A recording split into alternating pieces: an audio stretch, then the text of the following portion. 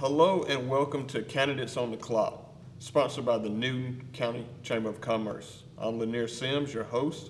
Today we're joined by Kacy Morgan, that's running for Georgia Senate, District 17. Yes. Mr. Morgan, could you take a couple minutes to tell the citizens a little bit more about you? Okay. My name is Kacy Morgan, born and raised in Morgan County, Madison, Georgia. I'm a local pastor down in Union Point, Georgia. Been pastoring since 2007. Went away for a little while to join the military. Retired from the military in 2015. Served one tour in Iraq. Was headed back for another tour, but got injured. But it didn't stop me from wanting to serve. That's a passion I have, is serving other people's. You can't be a help to anybody until you can learn how to serve. I'm married.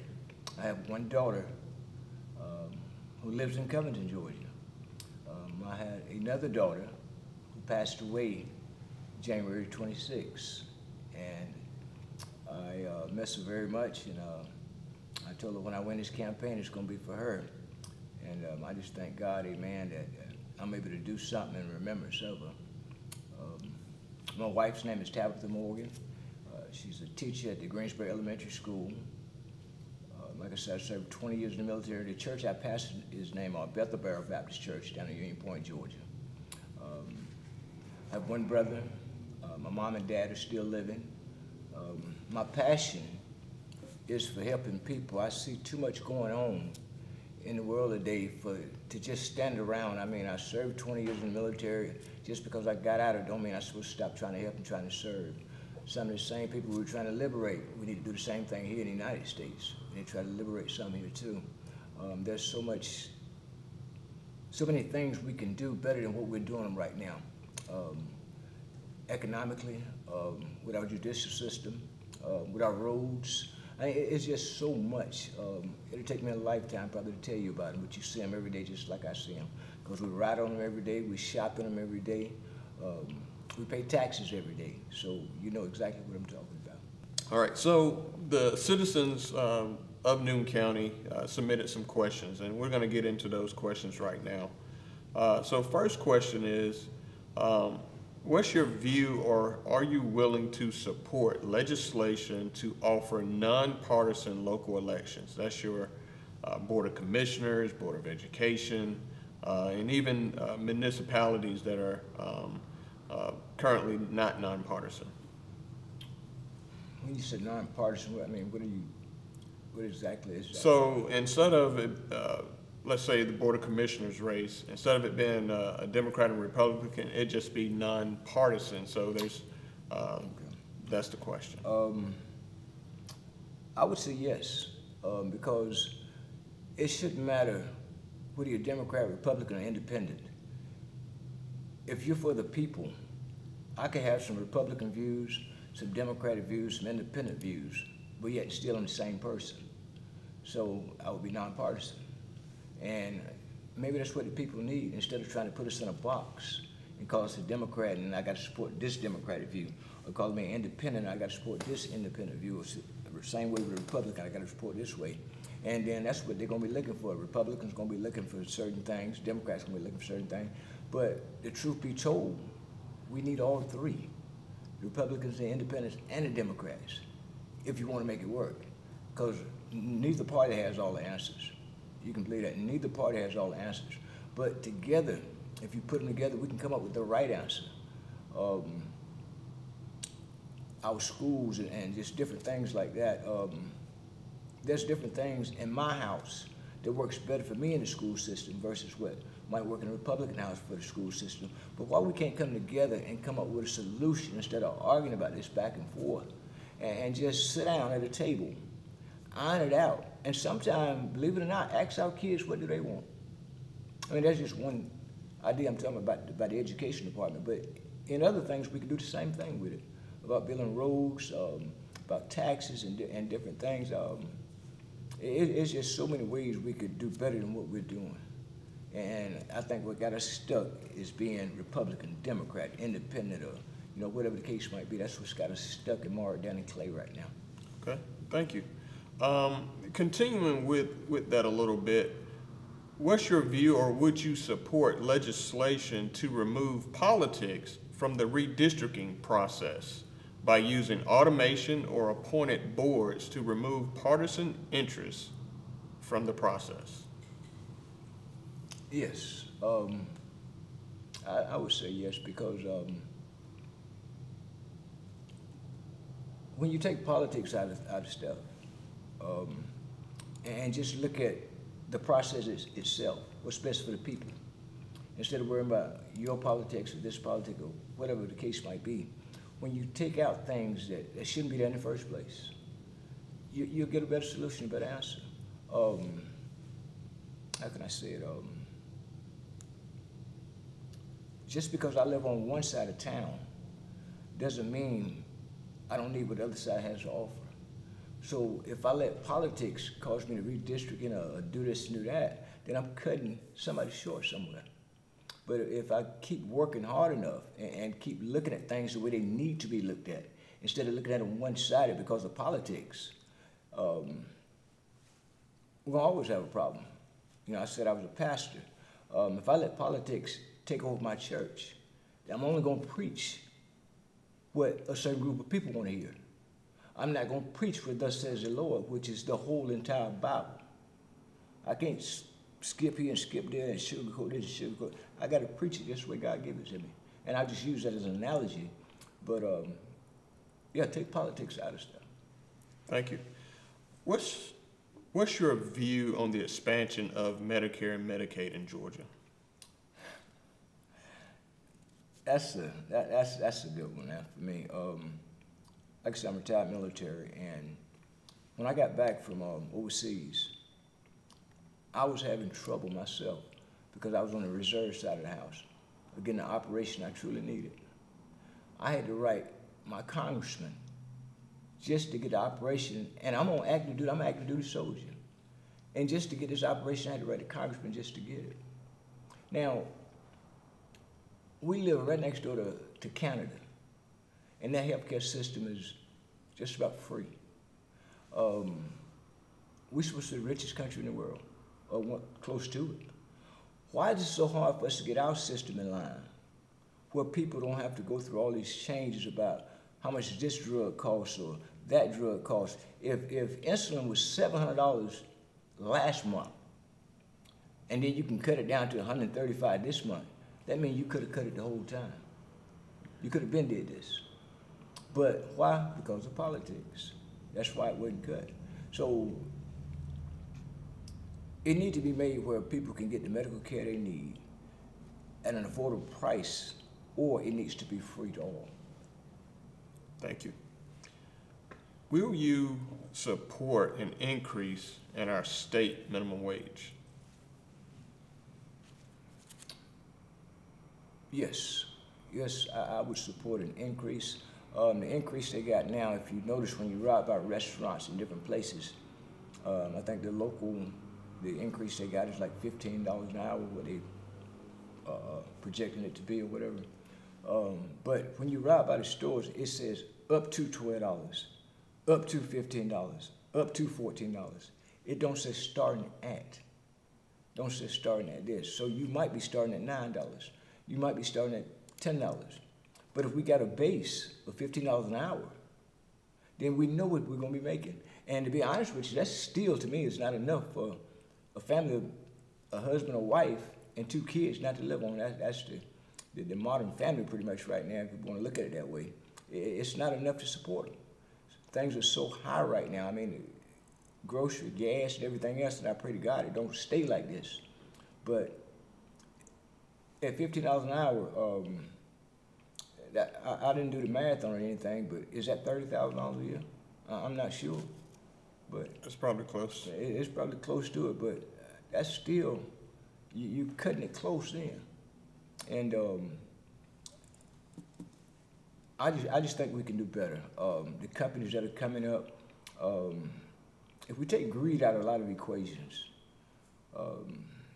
we'll do better. And I'm gonna say it because this is my campaign. If we take greed out of the politician's hand and quit being so greedy, if we take greed out of the corporation's hands and quit being so greedy, and start looking at the people and their needs and what they truly need. What I mean by that is, like I said about insulin a while ago, are we gonna let somebody die because we can't get insulin because they're not making enough, and we want to pay them up to $15 an hour, but it really is 9? The sign just says up to 15, but it's really 9. Are we gonna let somebody die because of that? Next, we're gonna talk a little bit about economic development. As Rivian is slated to make Social Circle its new headquarters, what do you think needs to be done to prepare your constituents for the Rivian arrival? Well, what needs to be done for Rivian is something that should have been did before it even came in. The citizens should have been made more aware of what was going on, because I've seen the news. I live in Morgan County, right there in Social Circle area right there. I see all the signs, even far as my house down in Buckhead, Georgia. And the people are upset. And they kind of got every right to be, because they don't know what to expect. You know, you got companies coming in and they sign this piece of paper saying they're going to do this for the economy, or they're going to do this for the for nature or whatever. But next thing you know, you got chemicals leaking all over the place. You got this going on, that going on. They need to be made to be responsible. You know, be fined. If you don't hold up to your end of the bargain, you need to be fined out of this world, because you promised the people, if they let this company come in, that you would take care of them. And the other thing I have is, there's no doubt about it, if we need this company or not. We definitely needed to create jobs. But the problem is, nobody wants it in their backyard. If it was in Buckhead, Social Circle wouldn't have a problem. If it was in Buckhead, in Boswick, Buckhead wouldn't have a problem, and so on. Nobody wants it in their backyard because nobody knows what they expect. So there need to be some ground rules laid down for these companies when they come in here, and they need to be made to stick to them. And that goes back to what I just said. Take greed out of the equation. And I'm new at this politics and everything, and all I can do is speak from my heart and the things I've been through the military and how to treat people. But don't lie to people. If you tell them something's going to happen and this is what it's going to be, that's what it needs to be. Our politicians made to stick to them. County commissioner, city councilman, the mayor, whoever it might be in this chain of command, need to be made to stick to whatever proposal was put on the table. Okay, thank you. Historically, none of our local delegation, our state reps, state senators, live in Newton County. What can you do to make more attempts for appearances, planning for upcoming legislative sessions, and general presence here in Newton County? Here we go again. I'm glad you asked it. I've thought about this before I decided to run, about being a people's person, make myself accessible to the people. And, you know, before the redistricting happened, we used to be the 25th district, and it swapped to the 17th, which it cut down on the number of counties. And my plan was to have a quarterly session. And with the way it's cut down now, it makes it easier for me. You know, I was trying to divide 9 counties into 4 quarters. Now, pretty much all I gotta do is divide 4 counties into 4 quarters. And, you know, Social Circle is, Newton County is big enough to go with, to be by itself, to be a meeting by itself. Henry County would probably require 2 meetings because it's so big. But then you got Social Circle in Morgan County. You could put those 2 together, and then you could have your quarterly meeting right there. But at the same time, you can cross lines and come to any meeting you want to if you want to hear from your representative. If you want to talk to them, you can come to any meeting. And then I want to make myself where the people can get in touch with me. You know, if you email me, I want to get back with you. If it may not be the answer you want, but I'm going to get you an answer. I just don't believe in leaving somebody hanging and or telling them I don't know. Because if you ask a question, there has to be an answer. There's got to be an answer somewhere other than I don't know. And if we be more honest and be honest with people, we get a whole lot farther. And people will trust us more. One of my biggest problems is, you know, when the politicians used to come to the church when I was a child, and they would come in and speak for, you know, a few minutes. But I hadn't seen them all year long. But they come in and speak for a few minutes, and then they go on to the next place. I don't want to be one of those politicians. They come to the church and speak for a few minutes. I want to be somebody you see in the neighborhood on a regular basis. Okay, thank you. Our last question is going to be, what are the challenges facing your district that must be addressed in the next 4 years? The challenges facing my district that I would love to see addressed in the next 4 years, and I just finished talking about them a few minutes ago, is home ownership. I think we're building too many apartments. Apartments are fine, don't get me wrong, but how can we build generational wealth with no home? And I'm going to say it, especially for the black family. That's basically how we start off building wealth. And let's go a little farther for poor white families and black families. That's how we start building wealth from that point on. We want to leave our kids more than just a bill. We want to leave them a will with something in it.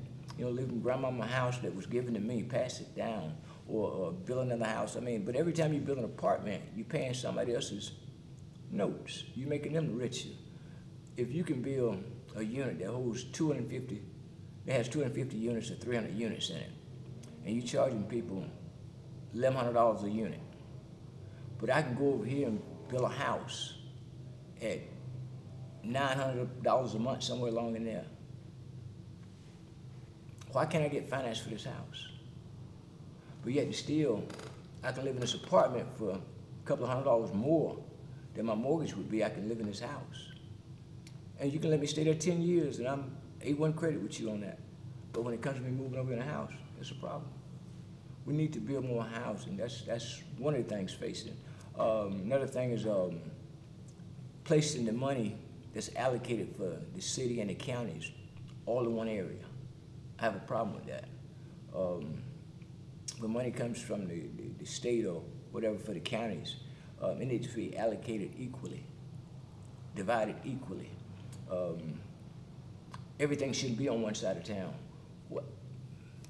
I was going to say, where I live at, in Morgan County, you got the Aqua Center, the library, the baseball diamonds, all the schools, the tennis courts, you name it, it's on this one side of town.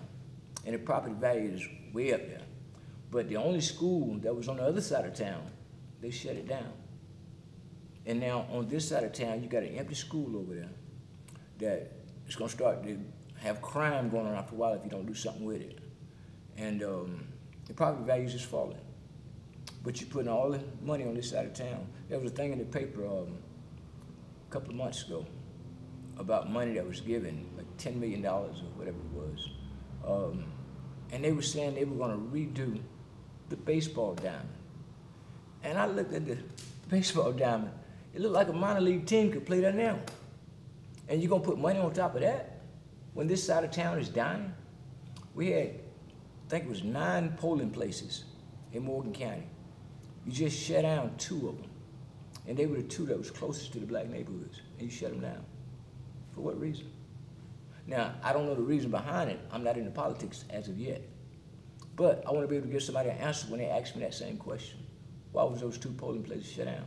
We hadn't had a polling place in a black neighborhood probably in the last 5 years since the last one closed, and never opened another one back up. And I went to the Board of Electors meeting and asked the same questions. Nobody could give me an answer. How is it you, the Board of Electors, but you can't give me an answer to a simple question like that? You know, when somebody asks me, I want to tell them, this is why we didn't open it back up, or this is what we plan to do to get a polling place over here, to make you feel comfortable when you go vote, when you go poll. You know, even in Florida, where Ron DeSantis is down there, you know, you got polling cops. I wouldn't feel comfortable going somewhere to vote, and I got a polling cop looking over my shoulder. You know, and some things just need to change. Okay. Well, I want to thank you, Mr. Morgan, for coming out today. Thank you for answering the top questions that were submitted by our citizens. At this time, could you close us out with any further information that you'd like the voters to know about you or your campaign? Okay. Just give me just a second. I'll close this out. There's a few things I wanted to add. I'm very passionate about what I do. I mean, I really am. I'm very passionate about my ministry. I'm very passionate about helping people. I turn my pockets inside out for somebody or anybody. And sometimes I can know they're lying to me, but that's on you. But that's the way I operate. Because I'm thinking in my mind, you'll get it after a while. You'll start to understand after a while what you're doing is not good. And sometimes people pick up on it. And so, who am I to say who's going to turn around and who's not? But I say that to get at this angle right here. Our judicial system, that is one of the top priorities in the state that we need to work on. It's awful. I mean, you know, we want to get, and I'm going to just be honest, and people might get mad or get upset, however they look at it, but it's the truth. We want to get upset when we see the news and we have a young black man is killed by a white police officer. We get upset. This happens daily, so we should be upset daily. It shouldn't be just when we see the news. And it keep on happening because we see it today, it's out of the news tomorrow. But it happens every day. You just don't see it televised every day. We need to have police reform. And what I mean by reform is, I spent 20-something years in the military. The guy beside me got the same, on each side of me got the same training I got. And 90% of the time, their training took just like my training took. And we went on to have nice careers in the military. So don't tell me training don't work, because it does. It's what you add to your training. It's what's already in your heart and in your mind. And I honestly believe this right here. When you work on a job and you get injured, you have to go to the hospital and take a drug test. Every time you drop a pallet on your foot, you gotta go take a drug test. You get stopped by the police or whatever, you know, they draw blood or whatever the case might be. It should be where police is, and good police shouldn't have a problem with this. If the taser is used, if somebody's shot, a chokehold is used, anything that causes a suspect to have to be, to seek medical attention, that officer should have to submit to a drug test. Because we got so many officers amped up on steroids and all kind of other stuff that's going on, and I'm telling the truth. I got too many friends as police, and a lot of them agree with me. And there's nothing bad about our good officers. You know, 95, 97% of your officers are excellent police officers. They come to work just like I do. They go home every day like I do. They be with their kids, they be with their wife, and they want to live their lives. It's that 3% that's bad that gives the whole 97% that bad view in the public. But that 97%, you ever heard the expression, the good got to suffer with the bad? Well, they don't have to suffer with the bad. They really don't. Because this will eliminate some of that. Because can't nobody go in that bathroom and use it but you when it comes time to take that drug test when you're messed up like that. So it eliminates some of this. And mental evaluations. Before you're hired on as an officer, you need to have a mental eval. Because I know guys that went to Iraq with me that a policeman now that shouldn't have no gun in their hand right now. They shouldn't. Because I know what, I was a medic, and I know what we did over there and the things we went through. And they're not capable. I mean, I can put on a show and say this and say that, but things flash back in people's minds, and they don't mean it. It's by accident. They really don't mean it. But sometimes, you know, you can catch some of this stuff. Even when police go out to the scene, I know every county cannot afford a mental health person to go out with every call. But maybe we can have one on standby to catch some of these calls. That a mental health person can go out when he can, like a negotiator or something, you know, go out and talk and cut down on some of this stuff. But like I said, not just black people should be up in arms. Everybody should be up in arms. The George Floyd issue and Ahmaud Arbery and all these other issues, everybody should be upset about this. And it shouldn't be every time I sit on TV I'm upset. It should be a daily thing until this thing is solved. And it can be solved. It can cut way down. We appreciate you being here. And could you tell the citizens how they can get in touch with your campaign? Okay. And like I said, we'd really appreciate you taking time today with us. Thank you. I appreciate it. And you know, sometimes I get to talk and I get just. That's no problem. I get drawn up in it. But my email address is Kacy, Kacy, MORGAN, the number 7, at yahoo.com. That's Kacy, MORGAN, the number 7, at yahoo.com. My number is 706-474-1131, and I have a GoFundMe page to help me with my campaign. Everything I've done to this date, with the exception of maybe 5%, has been done out of my pocket. That's how much I care. Win, lose, or draw, I just want to get the message out. And if you call me or get in touch with me, I'll get back in touch with you. I need some help with my campaign. I do. I need some people that's willing to knock on some doors to help out. And I'm passionate about what I do. I thank all of y'all so much for giving me this opportunity, this chance to speak to the people of Newton County. I used to work here for 10 years with the Georgia Department of Transportation out of Madison, and it's a beautiful county. I worked every road up here, 81, 36, 212, 142, your bypass. I worked every road up here. And thank y'all so much. To God be the glory, and may God keep you. God bless you. Thank you. Thank you, Mr. Morgan. All right, appreciate it. Thank you, sir.